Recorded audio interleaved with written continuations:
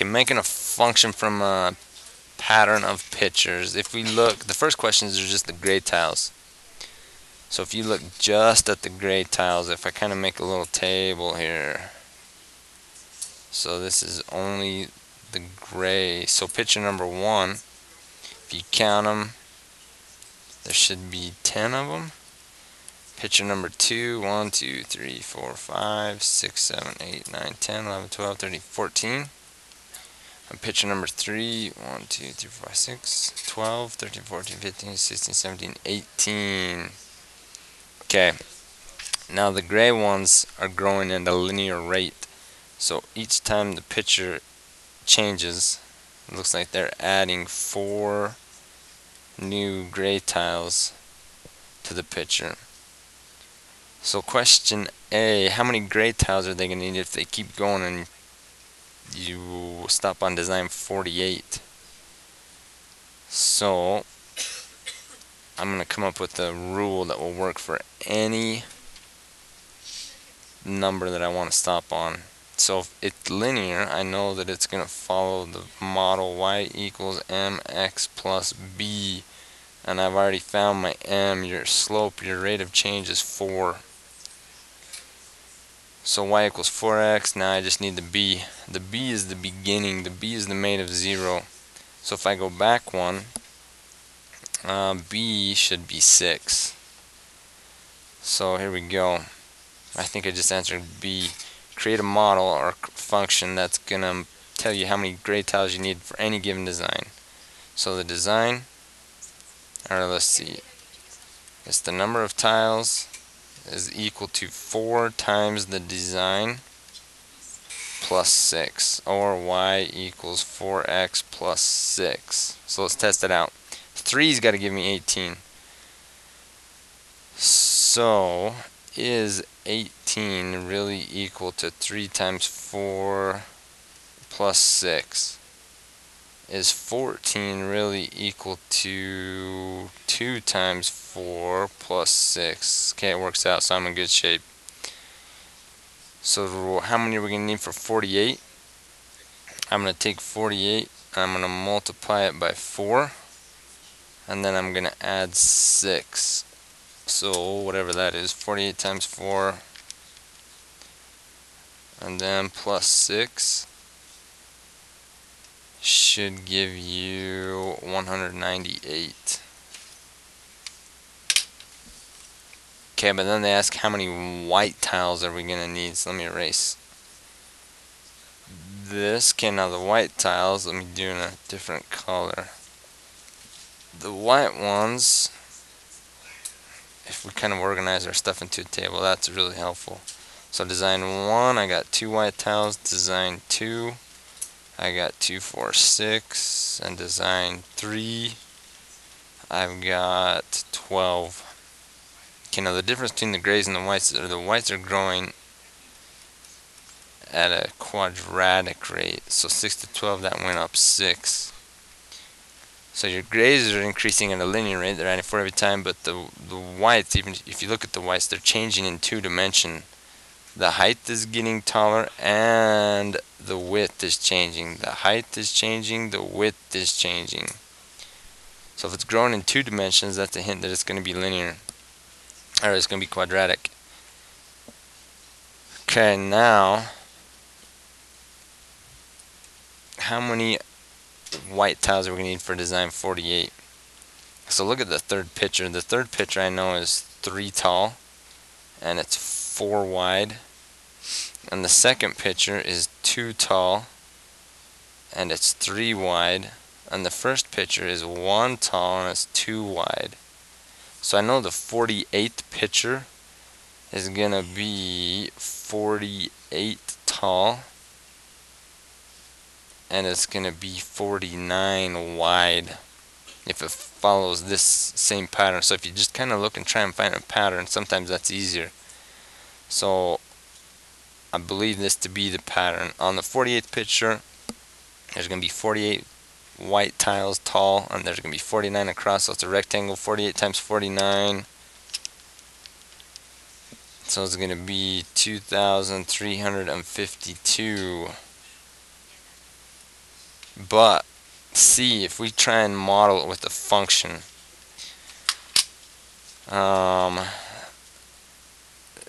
we know it's got to be quadratic.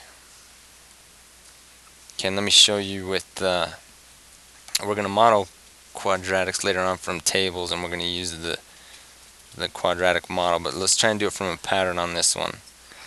So if 48 is 48 tall and it's 49 wide, and let's jump even to picture like 200. Picture 200 is going to be 200 tall, and it's going to be 201 wide. And what about picture X? Picture X is going to be X tall, but it's going to be X plus 1 wide. And then you're just doing the base times the height times the width.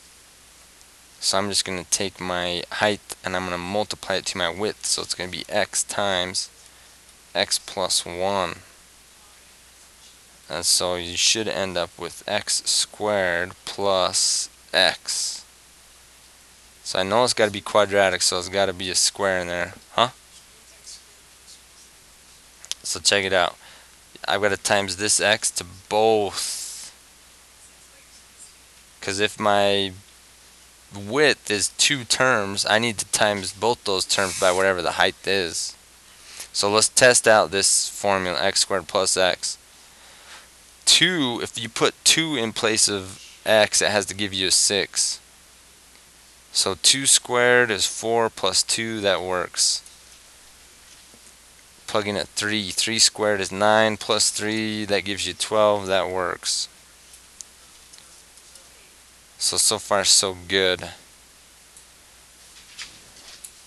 Okay, then the bottom question, D, which one grows at a linear rate? Okay, we've already answered that. So the grays are growing at a linear rate, the whites are growing at a quadratic rate.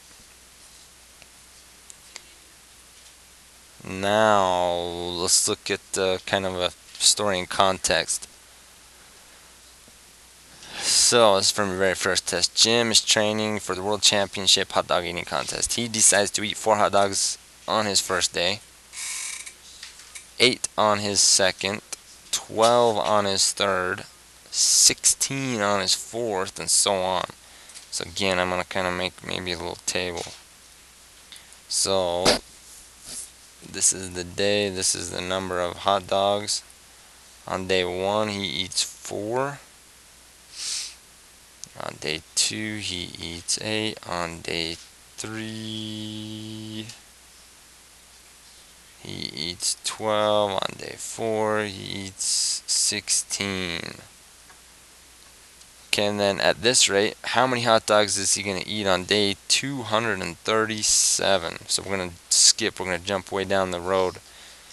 Okay, let's analyze this pattern. This pattern, luckily, is increasing at a constant rate. Looks like he's increasing his hot dog eating by 4 hot dogs a day. So if I want to jump clear to 237, I'm going to use a function. So I'm going to try and figure out how 2 is becoming an 8. And they are using this. So it's linear, and I know the model for all linear functions is y equals mx plus b. And m is your rate of change. So m is changing 4 hot dogs a day. So to find the y, so remember we did this, the y is 12. To find 12, you're going to take that rate of change, which is 4, and you're going to multiply it by whatever the x is, and the x in this case is 3, and then you might have to add, you have to give or take a little bit, add b. But in this case 12 is equal to 12 plus 0, so we think that b is 0. So let's test it.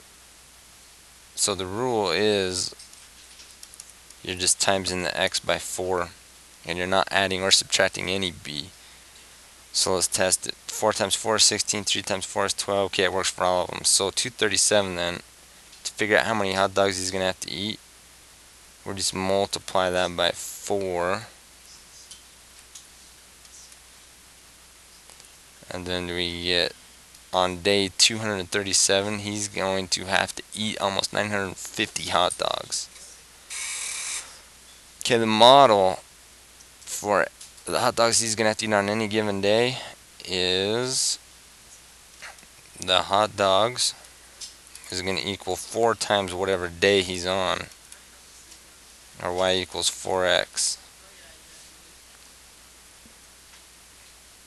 Okay, but now on day 237, notice that his skin's changed colors. He begins to worry about his health and wonders how many hot dogs he has consumed total since the very first day of training. For fun, he begins his calculations and comes up with, okay, this one, the table is going to be a little bit different.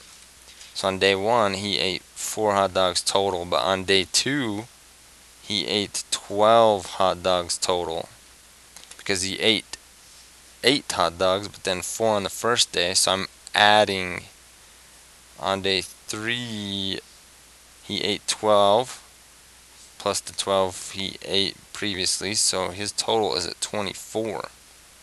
But now on day 4, 24 plus the 16 new ones he eats is going to be 40.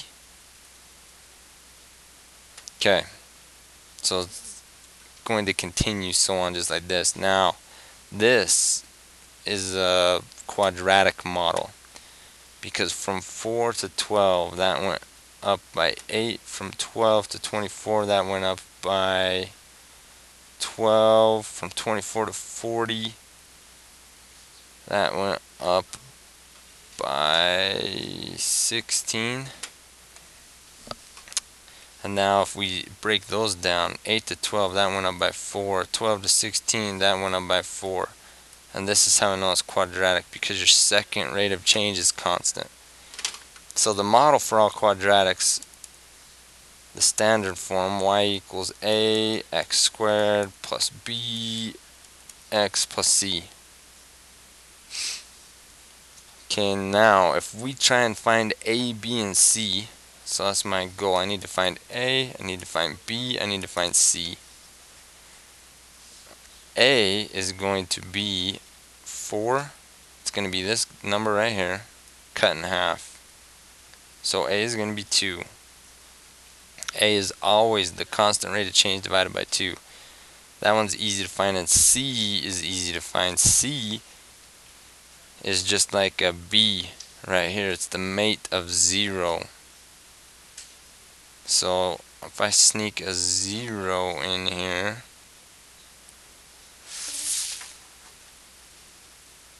its mate is going to be 0. Because I know that's got to be a plus 4. So C is going to be 0.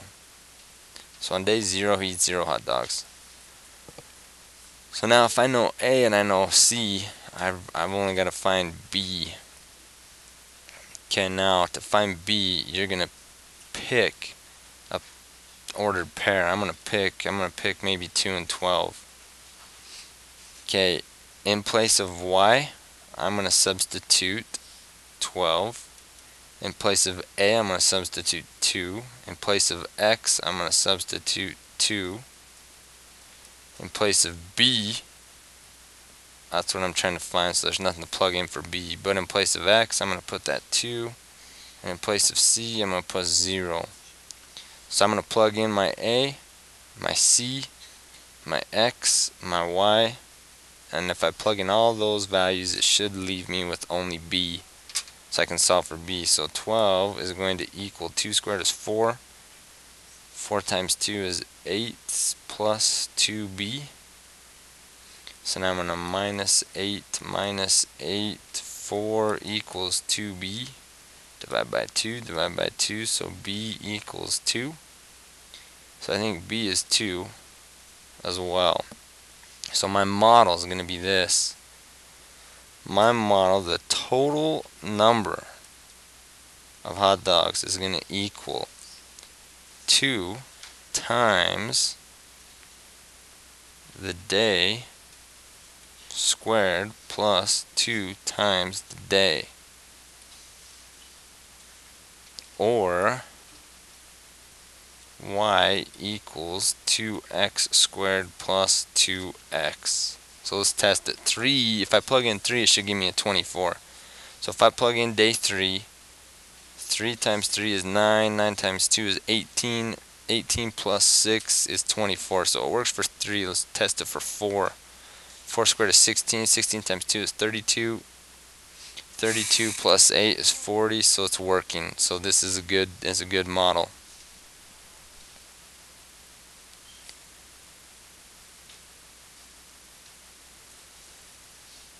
Okay, now we're looking at graphs. You're looking at pictures, and you're asked to determine if that is a function. So it's pretty easy to tell if you're looking at a picture. You've got to use the vertical line test. Or on a table, if I say 3, so let's go over, this is your x and this is your y. At 3 right here, if I plug in 3, it looks like it gives me, for an answer, the y is somewhere between 2 and 3. Maybe the y is like 2.2 1/3.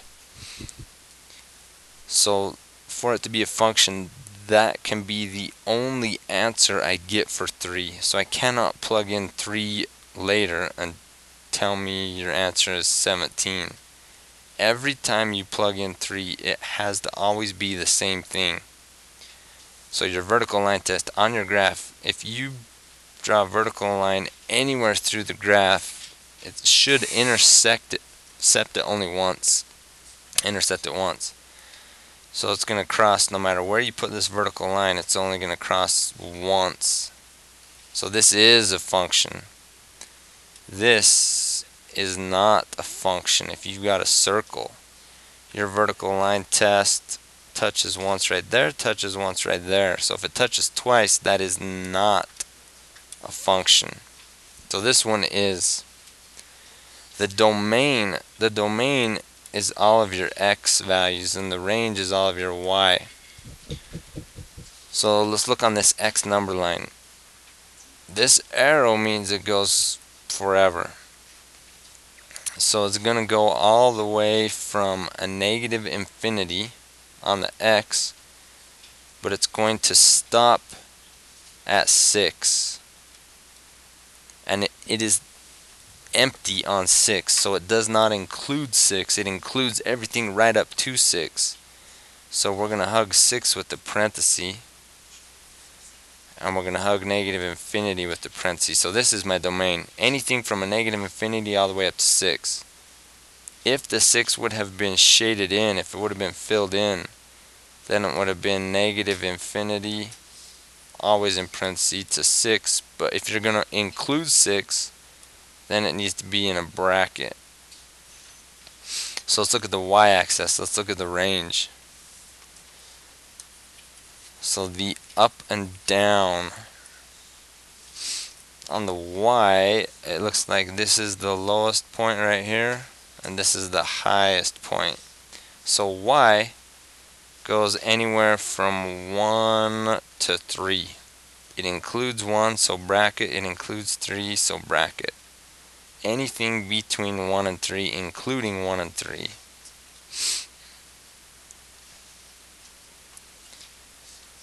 Okay, now here's what I was talking about. We're going to give you a table, come up with functions. So let's look at this first table. And sometimes, you got to be ready to be tricked, because your x's, this one looks like it's changing by 3. All the way 7 to 10. Okay, it's always changing by 3. Now here, if I go from 12 to a negative 3, that went down. To go down 15 times. Then negative 3 to negative 18, that went down 15. This is going to go down 15, down. Okay, so it appears to be linear, because it's changing at the same rate every single time. So we got a linear function. Okay, now our model for the linear function is y equals mx plus b. But the m this time is going to be a little tricky to find, because the m is not negative 15. It's not changing negative 15 every single time. It's changing negative 15 every third time. So your M is always going to be the change in Y over change in X, or else it's the rise over the run. So the rise is telling you to go down 15 over 3, down 15 over 3.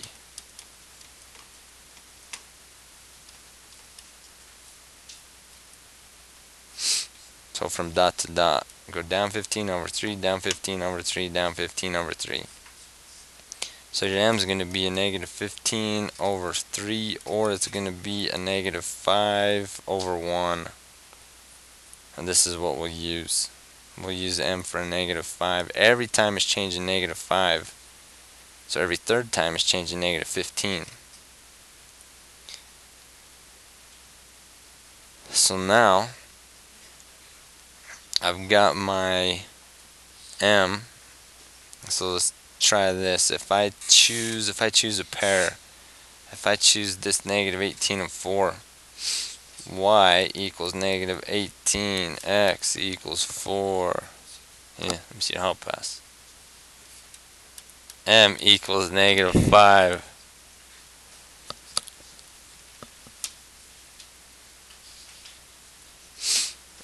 So if we plug these in, a negative 18 is going to equal M, that's negative 5, times whatever your X is, that's 4, plus some B. And we can use this to figure out what that B is. Negative 18's got to be a negative 20 plus B. So B has got to be 2. 2 is going to be our B. So now here's my rule. I think I'm going to times by a negative 5 and then add 2. Let's see if this is our rule right here. So let's test it for 10. 10 is going to give you negative 48. So if you take 10 and times by negative 5, that's negative 50, and then add 2, negative 48, it works. 13 times negative 5 is negative 65. Add 2 is negative 63. That is it. So you either got to do this or you got to find the mate of 0. Squeeze a 0 in here. And that might be easier. And if you play with the pattern, the mate of 0 has to be 2.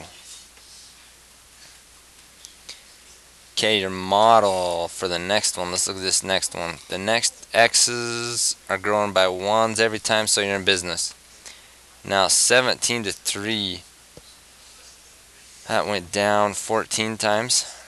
3 to negative 3, that's still going down 6 times. Negative 3 to negative 1, that turned around. And that went up twice. Negative 1 to 9, that went up 10 times. 9 to 27. How much did that go up? 27 take away 9. 18. And then 53 minus 27. 26. So it's not linear because it shrinks, then it turns around and starts to grow. So negative 14 to negative 6. Did that change 8 times? That went up 8. Negative 6 to 2, that went up 8. 2 to 10, that went up 8. 10 to 18 went up 8. Okay, so it's quadratic. It's quadratic because your second rate of change is constant. The model for quadratics is y equals a x squared plus bx plus c. So we got to find a, we got to find b, we got to find c. A is going to be 8 cut in half, so a is going to be 4. C is in the table, so c is negative 3. So now it's going to be easy.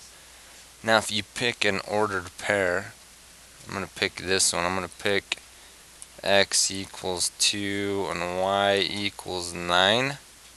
And I'm going to plug all these values into the model. So in place of y, I'm going to put 9. In place of a, I'm going to put 4. In place of x, we're going to put 2. B, just leave it b, but in place of x, put 2. And in place of c, put -3. Okay, now just do the arithmetic. So 9 is going to be 2 squared is 4. 4 times 4 is 16. Plus 2b minus 3. So 9 is equal to 13 plus 2b. So first I'm going to minus the 13. So I'm out of space, but we got a -4 equals 2b. Now divide by 2, divide by 2. So we're hoping that b is going to be equal to a -2. If it is, our model is going to be y equals 4x squared minus 2x minus 3. This is it. So now you can test it. So if you test with 1, if you plug 1 in, we got to get a -1 out. So 1 squared, 4 minus 2 is 2, 2 minus 3. Okay, that's it, it works.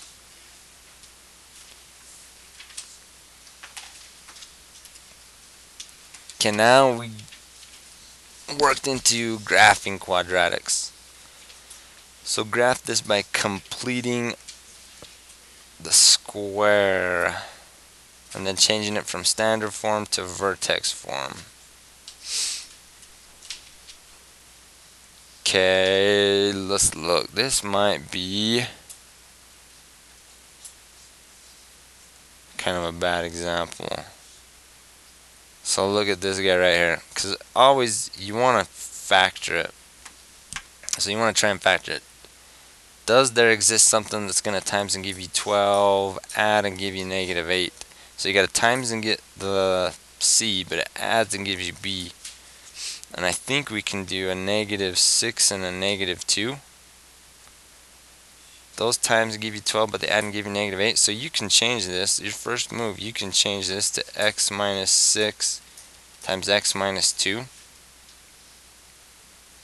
Because you don't want to use completing the square. You only want to use if you cannot factor it. First, you always want to try and factor it. So check this out. We'll do it both ways. This one you can factor, so I want to factor it. It's going to make it a lot easier. So now, once it's factored, these are going to be my zeros. So if I want to make y be a 0, what does x have to be in order to give me 0 for an answer? And x has to be a 6 or a 2. So I know that if x is 6 or 2, y is going to be 0. So if I put a dot on 6 and 0, and I put a dot on 2 and 0, these are my two zeros. Okay, now I know the vertex has to be halfway between these guys. So my vertex has to be somewhere on this line right here. It's got to be somewhere on 4.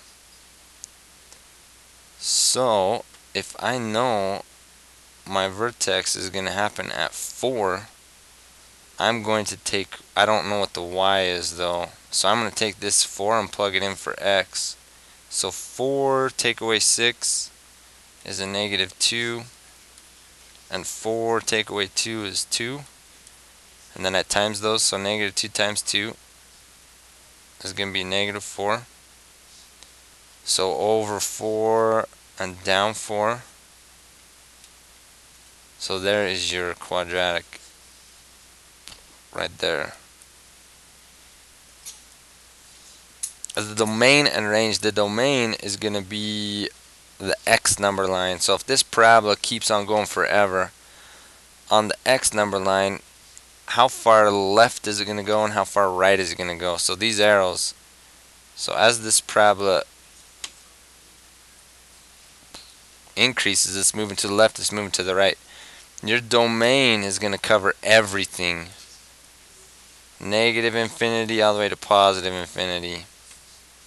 The range though, the range is the y number line. So it's going to go up forever. It's going to go up to infinity, but what's the lowest? The lowest it's going to go is -4. It's never going to go lower than -4, but it's going to include -4, so we've got to put -4 in a bracket.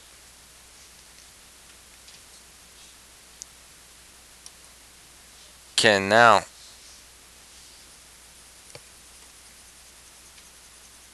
so this was a good example for factoring, but it's kind of a bad example for completing the square. Let's check out completing the square. Completing the square you use if they give you a bad c. So if we've got x squared minus 8x plus what? I'm just going to scoot this c over. So if you could pick any c you want, they gave us a 12, which was actually okay, it was good. But if you could pick any c you want, what c would you pick? And we would pick 16. We want a 16. I think we want a 16. If we want this, we want to add and give you a -8. And what number add itself is going to give you -8? It's going to be a -4 and a -4. You want to cut that right in half. But a -4 times a -4 is going to be 16. So we want this to be a 16. And how I got 16 is you just cut this in half. What number add itself gives you 8, -8, and then times itself should give you 16. Because here's what I want to create. I want to create x minus 4 times x minus 4. We want to create a perfect square. But if you add 16, you can't just go around adding 16s to problems. The moment you add 16, you got to take it away. So I got to take away a 16. Because add 16, take away 16, that's 0. But now you've created this perfect square. You got x minus 4 times x minus 4, and then this minus 16 and 12 is from the same side. So if you put 16 in here, you can only drop it in there if you turn around and take it away. But this is all on one side. This is all on the same side. Because I can add 0 to any side and not change it. Or if you add 16 to this side, then you have to add 16 to this side.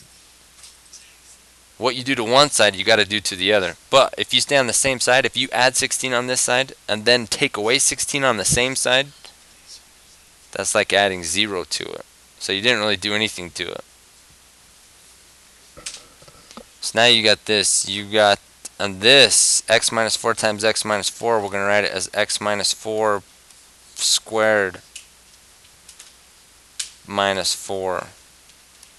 Okay, now this is in vertex form. If you ever have a perfect square, that's vertex form. Vertex form is probably the easiest to graph. So the vertex form is y equals x minus h squared plus k. Your vertex is right here. Your vertex is going to be 4 and -4. So the number in the parentheses, this is telling you to move right or left. And if it's a -4, it's telling you to move to the right 4. 1, 2, 3, 4.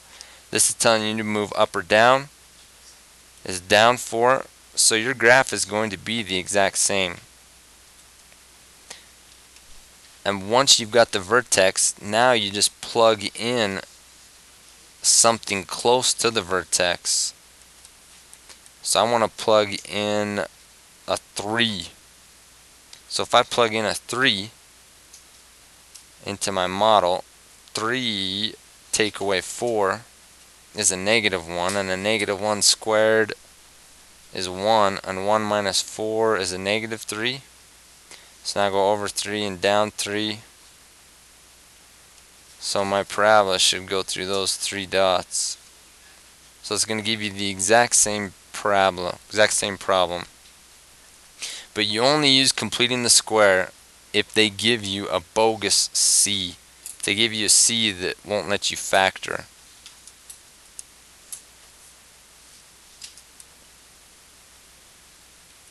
Okay, let's look at 2. Okay, this one will be fast because we just did it. This one they want you to factor. So can you rewrite this as a multiplication problem? Does there exist something that multiplies gives you negative 18 but adds and gives you negative 3? And it should be a negative 6 and a plus 3. So we can change this. X minus 6 times x plus 3. And now once it's in factor form, it's easy to find the zeros. So let's figure out what's going to make this equal to 0. 0 equals x minus 6 times x plus 3. And if you want your y's to be zeros, your x's have got to be 6 and a negative 3.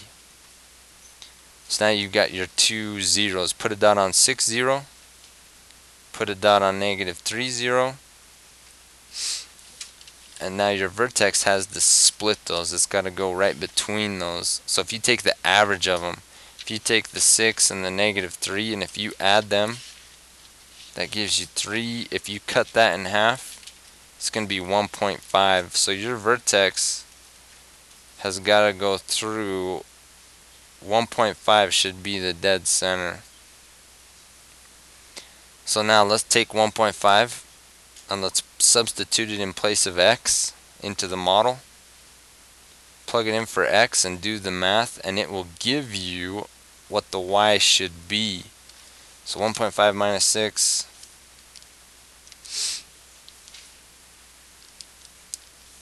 1.5 plus 3, and then times those together. Should get a negative 20.25. Negative 20.25 is not even on the graph, it's clear down here. So your parabola has got to look something like that. Okay, the domain and range. The domain is the x number line, and this covers everything. So the domain you can say is all real numbers. It's going to cover everything on the x-axis. The range on the y, it goes up forever. So on the y it goes up all the way to infinity, but the bottoms out at negative 20.25. So negative 20.25 is the smallest it gets. It includes it, so it's a bracket.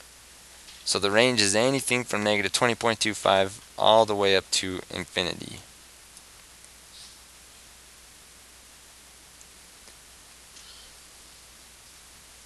Okay, let's look at this function. Leave it in standard form and then plot the graph, the y-intercept. Okay, standard form is just y equals ax squared plus bx plus c. The y-intercept is c, so 3 is my very first dot. On the y-axis I got a dot at 3. And then a negative b divided by 2a is part of your quadratic formula. So x equals negative b plus or minus the square root of b squared minus 4ac all over 2a. So this negative b over 2a, it comes from your quadratic formula. But the negative b over 2a without all this plus or minus square root of b squared minus 4ac, that will give you your line of symmetry. So negative b over 2a, I know in this function a is how many squares you've got, so a is a negative 2.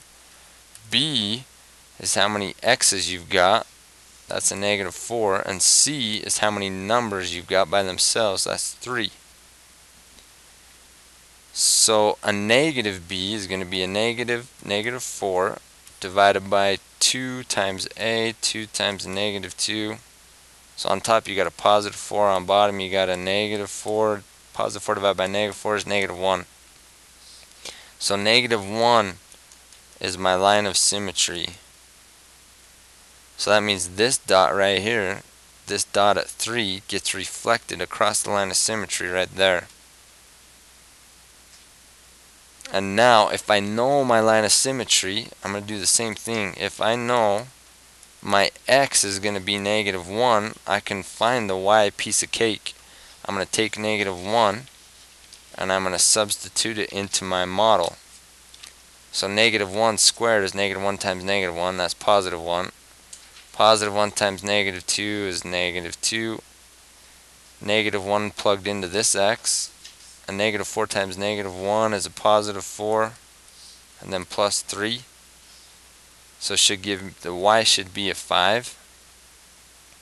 So I'll go left 1 and come up 5, and there should be your vertex. So this parabola opens down.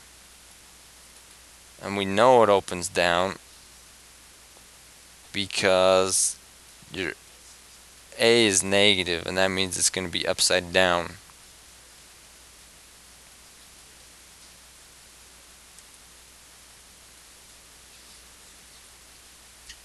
Okay. Can you write a function by looking at the pictures? If you look at these pictures, this one is linear, so the model is y equals mx plus b. The b is easy to find. The b is where it crosses the y-axis. So the b is going to be -1. And the m, if you get some dots on here, the m is probably easiest to find by just rise over run. So if you connect these dots, how far are we going over, how far are we going up from dot to dot? The rise looks like it's 2, the run looks like it's 1. Up 2 over 1, up 2 over 1, up 2 over 1. So we're going to say the m is up 2 over 1, and that's a positive slope, because from left to right it's going up. So my answer is going to be y equals 2x minus 1. And this parabola, you ask yourself, do they give you the zeros or did they give you the vertex? And on this one, they gave you the vertex. The vertex is at a -1 and 3. So we're going to use the vertex model. The vertex model is y equals a times x minus h squared plus k. So guide me to this vertex. How did we get to the vertex? I went left 1 and I went up 3. So y equals a times x. This number right here is telling you to go left or right. And since I went left 1, it's got to be +1. Plus goes to the left, minus goes to the right. And I went up 3, so this got to be +3. So I got this one taken care of. I got this one taken care of. Your a is your dilation. That's how quick it grows or shrinks. So in the picture it makes it fat or skinny. And because it's upside down, I know a has to be some kind of negative number. So if I need to find a, just pick a point. So pick this point right here. Any point will work. So I've got a point at 1 and 1. And I'm going to take 1 and plug it in for x, take 1 and plug it in for y. So this is going to be 1. Oh, 0 and 1, nice. Okay, this is not 1 and 1, this is 0 and 1. So y, replace it with the 1, a, leave it as a, x, replace that with 0. And then just do the arithmetic. So parentheses for 0 plus 1, 1 squared is 1. So 1 equals a times 1, that's just 1a plus 3. So -3 minus 3. A's got to equal a -2. And we knew it had to be negative, so that feels pretty good. So my final answer is y equals a -2 times x plus 1 squared plus 3. This, and if you punch this in on your calculator and graph it, you could compare the graphs. So use your street smarts, plug these in on your calculator and look at the graphs.